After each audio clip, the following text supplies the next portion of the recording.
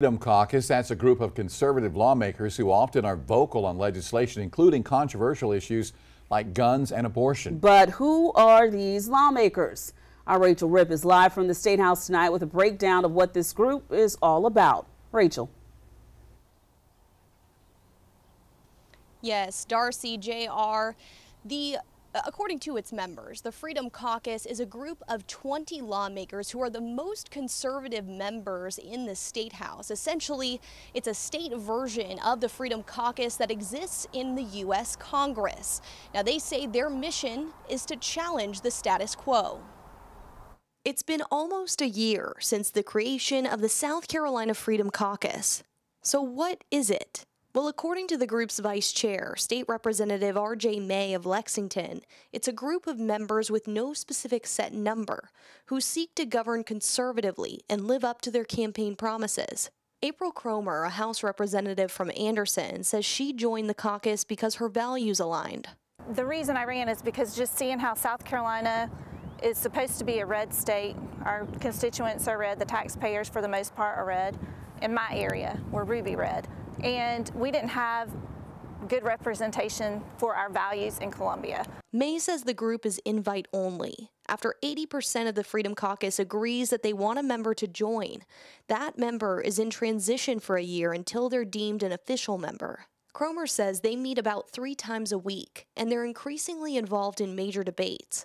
They recently argued against a bill banning hate crimes, and this week argued against a deal to offer tax incentives to bring an electric car company to Richland County. They're outspoken on abortion restrictions and what's taught in schools. May says one of their big wins was passing a bill that banned critical race theory-derived ideas in schools. But critics point out critical race theory is not part of any state curriculum. What they're seeking to do is undermine the founding documents of our nation, the Declaration of Independence and the Constitution, which guarantees equality under the law. They're also working to ban a bill about diversity, equity, and inclusion. But other members of the House, including House Minority Leader Todd Rutherford, says that effort isn't really protecting freedom. Their voting record and everything that they've done so far has indicated that this is not about freedom for them. This is more about litigation. This is more about confusion. And this is more about turning Columbia into Washington, D.C.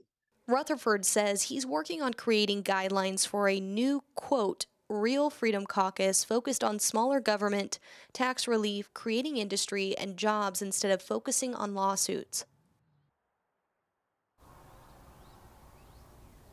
Now, according to the caucus, they say their long-term goals are to eliminate the state income tax, to offer universal school choice, and to lower corporate tax rates. Reporting live at the State House, Rachel Ripp, News 19 WLTX. Rachel, thank you. The South Carolina Freedom Caucus is facing pushback, though, from another group with a similar name.